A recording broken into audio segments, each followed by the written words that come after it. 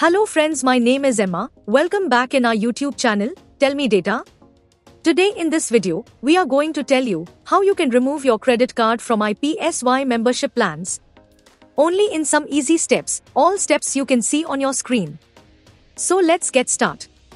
Head to the official website of IPSY on your device and log into your account.